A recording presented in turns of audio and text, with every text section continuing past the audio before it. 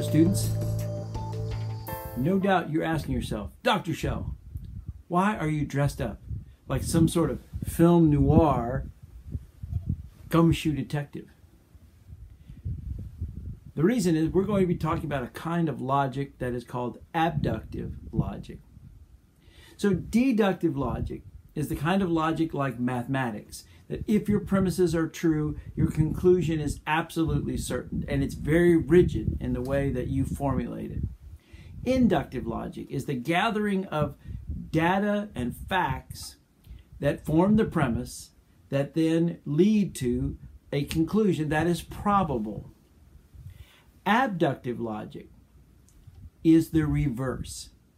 In abductive logic, you're going to start with a situation, a premise, a reality.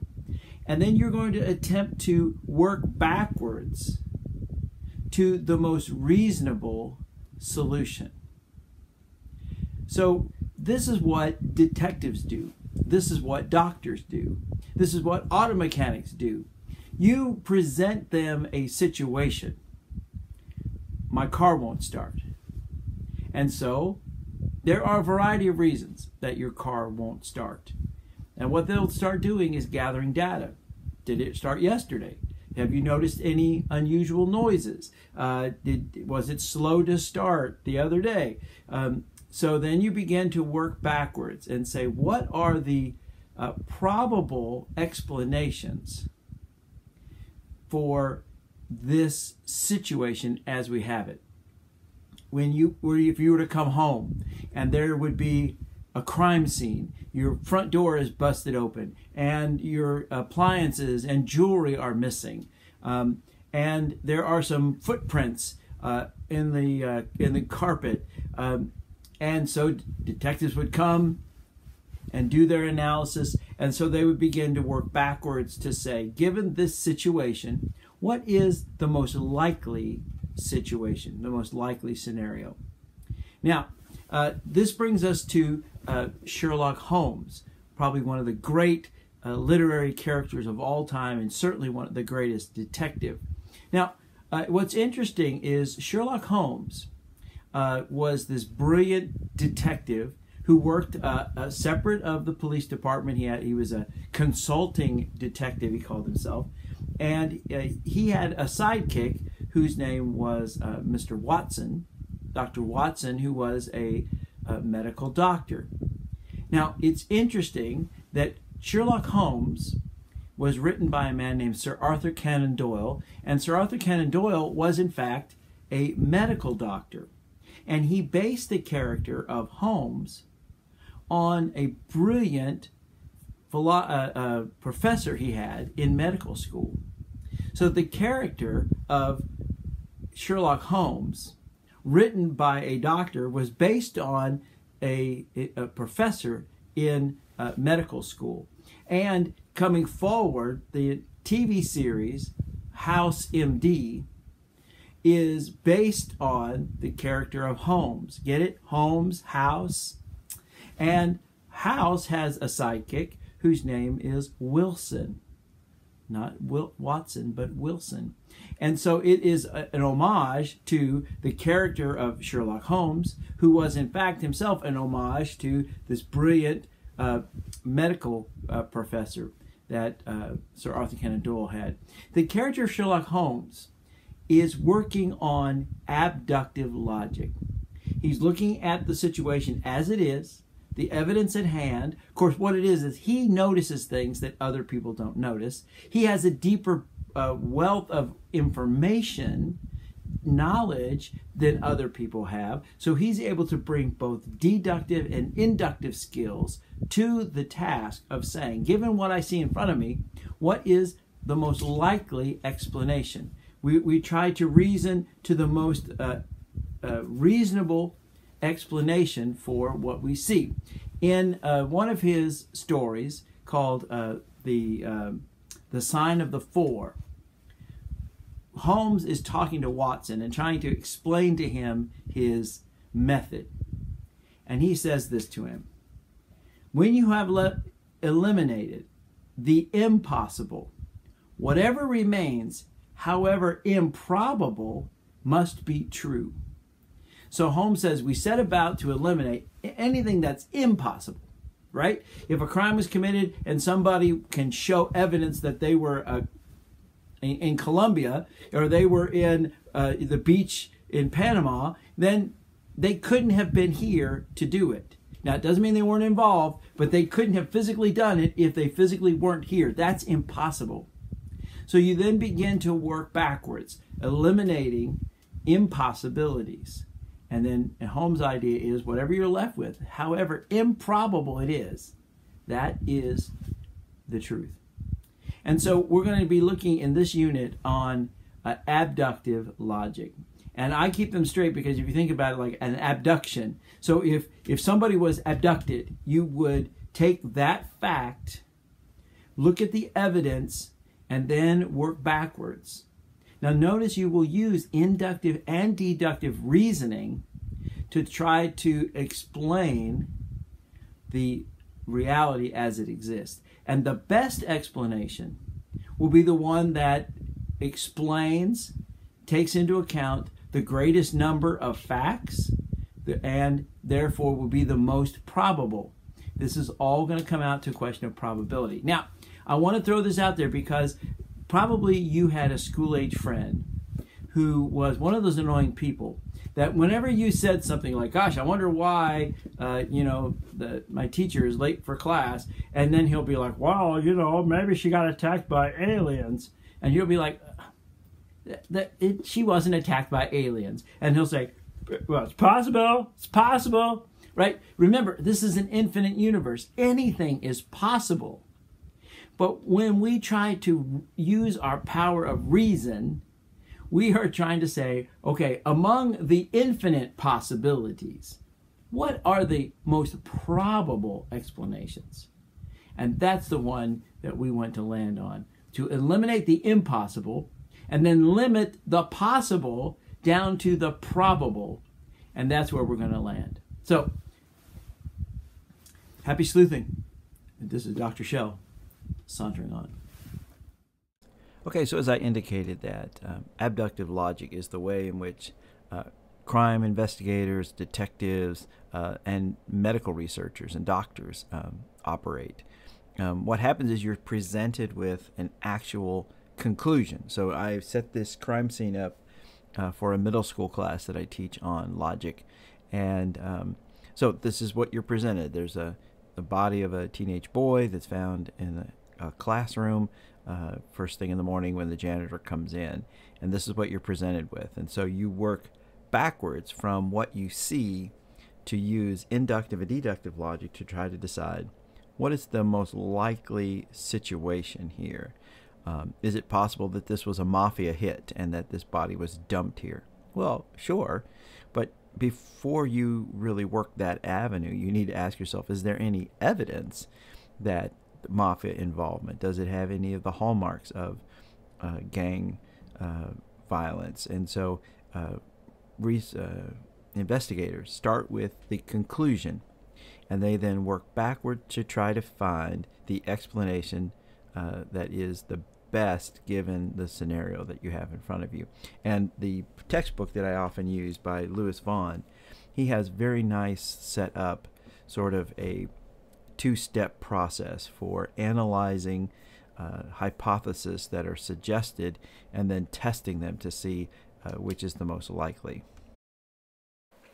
So Dr. Louis Vaughan, in several of his textbooks and writings, uses this acronym of SEARCH when looking to try to find the truth in an abductive way or working to try to analyze a hypothesis that's being presented. So he says, first of all, you have to state the claim.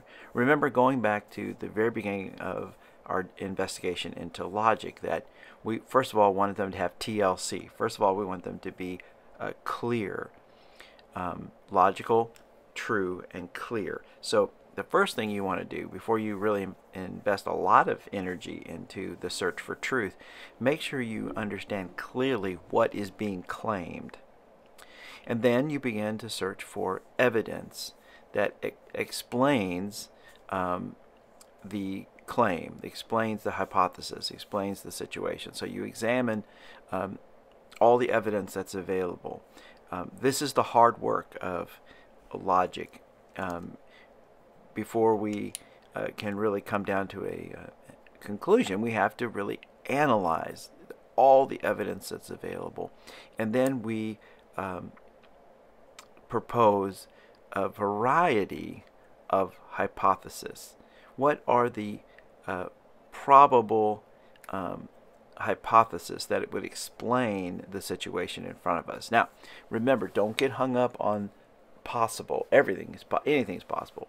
So if you write down the possible scenarios, you would never finish writing your hypotheses. But writing down the things that are the most probable based on what's in front of you, and then here's the part, and he put this is all together. You rate by the criteria all the hypotheses. Rate by a criteria all the hypotheses. That is, you set up some standard that you're then going to weigh all the hypotheses against, and to decide which hypothesis is the strongest. Remember, this will not give us absolute certainty. This sort of logic is always sort of hit and miss. Thinking about going to the auto mechanic, and you come in and your car's making a noise, and so the mechanic will say, what are the probable explanations for that noise?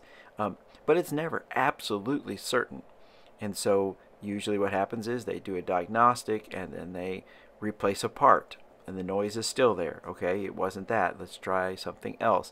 And of course this gets very frustrating and can be very expensive, but this is the way that you work from abduction. You started with the conclusion and you're working backwards, trying to find the inference to the best explanation so that you can act on it. But the key thing that Vaughn works here is that once you have assembled a range of hypotheses, and it might be 2, it might be 50. You know, why is my child acting that way? Why won't my team at work be productive? So you have in front of you the situation, right?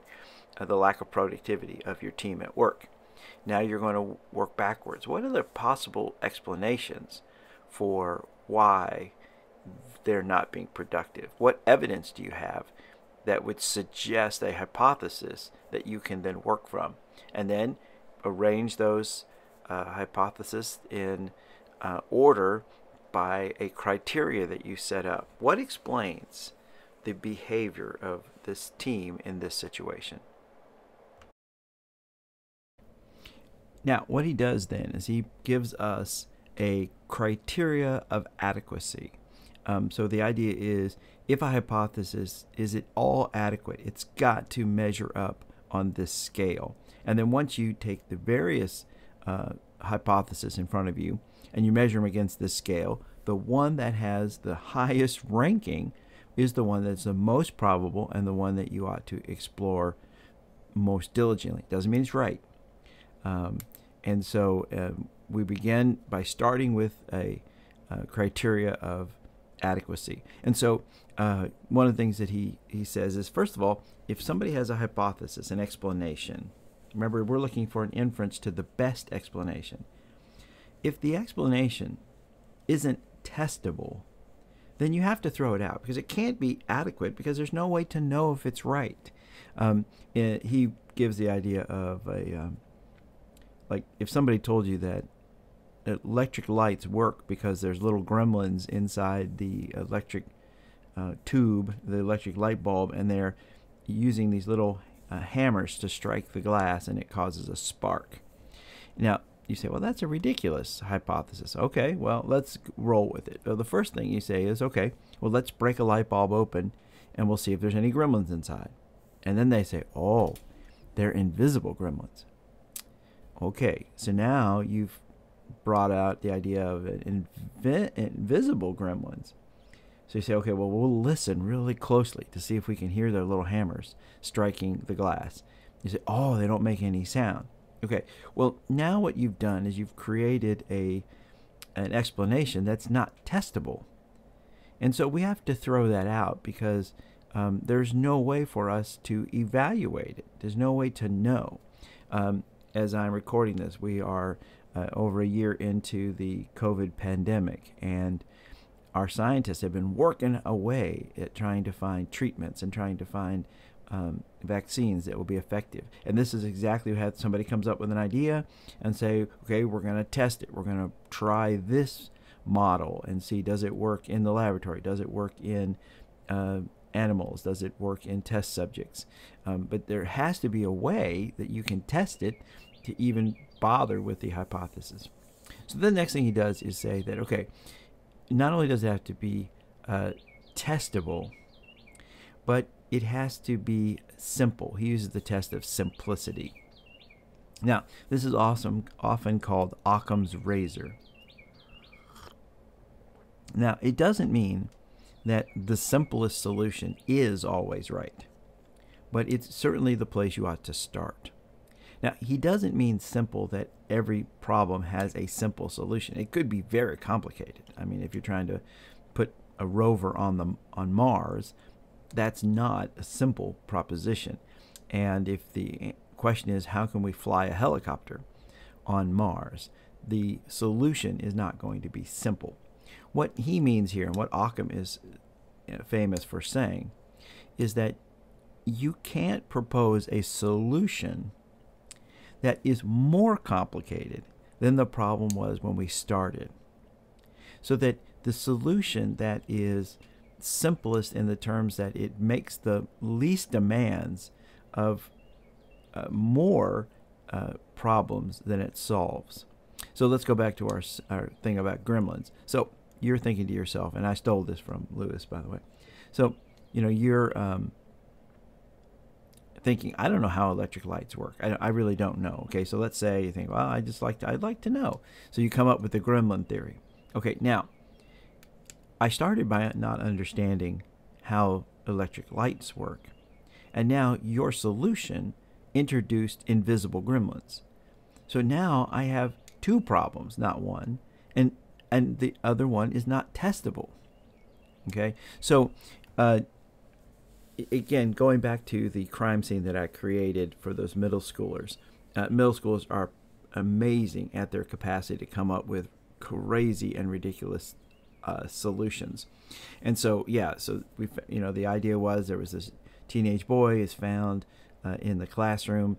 He's got a gash in his head. There's blood on the floor. And they're like, oh, it was a gang hit. Well, you have no evidence for a gang hit. So that solution is not simple because it introduced more complexity into the problem. As we began to unpack the evidence, we found in that backpack that the student had received a rejection letter from the school, and it was all crumpled up in his backpack. And there was paint cans all over the crime scene, and he had spray painted on the chalkboard, "This school sucks." And there was a stool there, a step stool that he was using to do his graffiti, and the step stool is fallen over sideways. So then we began to look at the evidence that's presented, and we had no evidence that there was anybody else at the scene. There's no fingerprints, there's no DNA evidence, there's nothing to suggest that there was anybody there but that student. And so we began to hone down the possibilities based on the data that was in front of us and looking for the solution that was the simplest, that answered the evidence at hand without trying to introduce any new complexities into the equation. Okay, the next thing is that Vaughn points out that the solution ought to be fruitful, and he also talks about scope. And what he means by that is that if you come up with an explanation for something and it only explains this one particular scenario, then it's not a very fruitful explanation. And its scope is very narrow. Good solutions and to hypotheses and good explanations would explain not only this situation, but would have application to others. And at their core, they would be really good if they could actually predict future situations. So you're analyzing your crew at work, and you're thinking, gosh, why are we just not being very productive? And you come up with a range of hypotheses, right? And one of those hypothesis that comes up is that we've been working really hard on this project, and no one's really been given any positive feedback on how hard they have been working, how much they have achieved. And so you decide, what we ought to do is we ought to just have a little party, put some food in the break room, and let people know, hey, I appreciate all the hard work you're doing, and looking forward to getting this project wrapped up and put to bed. Now you say, well, that's worked in the past, and with other groups that I've worked on, and if this solution works, and you think, what, it might have application to others. And so if your explanation for the poor performance is lack of feedback and lack of positive reinforcement, then that has a scope that is beyond this one particular thing, and it might have a wider fruitfulness beyond this particular situation. Now, again, you'd want some evidence, right? You want to be able to say, well, in fact, it's been a long time since we've had any sort of employee recognition. You're going to base this on the evidence and what your other theories are, right? I mean, it could be your competitor is slipping something into the coffee maker to make everybody lethargic. Again, you have any evidence for that? That's not a simple solution. You've just introduced more complexity. Is it testable? But maybe that would be. And then the last thing that Vaughn points out here is that hypotheses and their solutions and inferences to the best explanation are generally conservative. Now, what he means by that has nothing to do with political conservatism. And it means that when you propose a solution, it ought to be based on established science and what is already known in this field, so that if it relies on exotic inferences, and if it requires a huge stretch of already established knowledge and precedents, you might be able to put that one on the back burner. And if your other hypotheses, which have a stronger case, are weak, then you might come back and visit that one. This is sometimes called a paradigm shift. So that, when Newton proposed his laws of gravitation, it required some pretty heavy intellectual buy-in, and it stretched the existing knowledge. And Einstein's theory of general relativity required a huge paradigm shift in the way people thought. These were huge revolutionary ideas. But notice they don't come along very often. Those are two instances. Maybe you could talk about the Copernican revolution, where understanding that the Earth is no longer the center of the universe is another big example of a paradigm shift. But these don't come along very often. Most of the time, when we're looking for the inference to the best explanation, it's going to fit inside what we already know about science and nature of reality and past experience. So that it's best to sort of start with what has worked and what is known and established, and introduce novelty only to the extent that it's necessary to sort of fit this particular scenario. And it almost is a variation on Occam's razor, right? But it's just not asking us to stretch beyond the bounds of accepted knowledge. Okay, so let's return to the crime scene here for a few moments.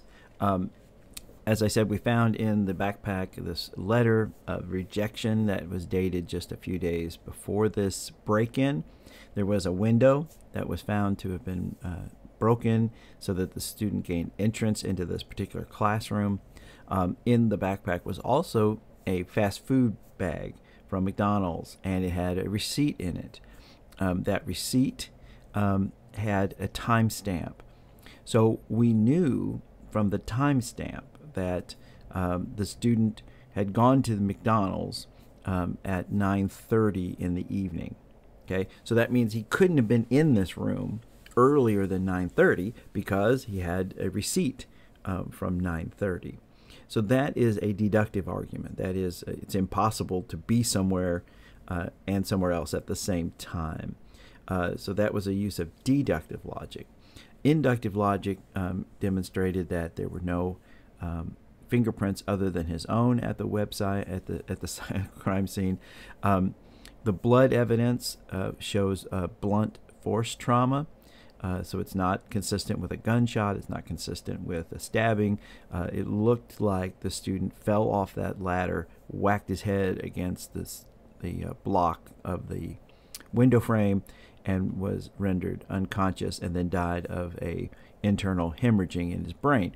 We had a confirmation of the pathology to analyze that, and from the coroner's office. Now, that's based on inductive logic. Okay, that is over years and years and years of research.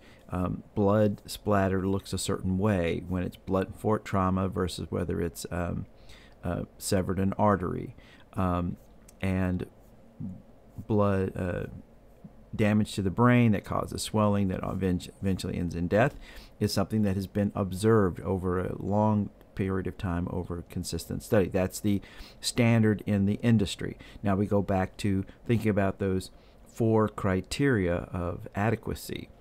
And so this is a conservative observation. We don't have to introduce any novel theory or beliefs about the world. This is very consistent with what is already known inside the medicine and inside forensic science. And so what we then discovered by looking at videotape evidence from the hallway, because this student came in through the window, so we don't have the victim on film, but we do have a teacher that came into the building late that evening, about 10 o'clock, because she needed to retrieve something from her classroom that she had forgotten. And we see her walk down the hall, and it's believed that that's about the time of death. Notice that's based on inductive logic, that time of death based on the forensics of the body. But the deductive part of this is we do have evidence and timestamp that shows her in the building at about that same time. And so the inference that we make is that her presence in the building startled the student. The student then fell, and that resulted in death. So this is an accident. It was a crime in progress, but his death was accidental because of being startled while in the act of vandalizing the school. And so this is sort of how we illustrated inductive logic. Okay, again, it's not high drama Sherlock Holmes, but it's the best we could do. So as you're looking at the world and thinking abductively, it's a way in which we have to function a lot, because we are given a scenario of the reality of the world, and we're trying to figure out why is it like that. And using these steps, using his search method and then testing it by a criteria of adequacy, will help us not fall into ridiculous conspiracy theories and just idiocies that are out there. The famous Pizzagate scenario, where this guy somehow came to believe that Hillary Clinton and some bunch of Democrats were running a sex ring out of a pizza shop in D.C. And he literally, this guy was from one of the Carolinas, and gets some weapons, and he drives all the way to D.C. and he gets into this pizza shop and starts shooting, because he is absolutely convinced that there is a child sex ring running out of this pizza shop. And if he had approached this with our search method, if he had tested it against an adequacy, he would have realized that this is so unlikely. It's not even on the... Now, there certainly are children sex slaves in the world, but he needed to check his emotions and use some standard in order to establish what in fact is the case. So this is our discussion of abductive logic. Thank you for your time. This is Dr. Shell, sauntering on.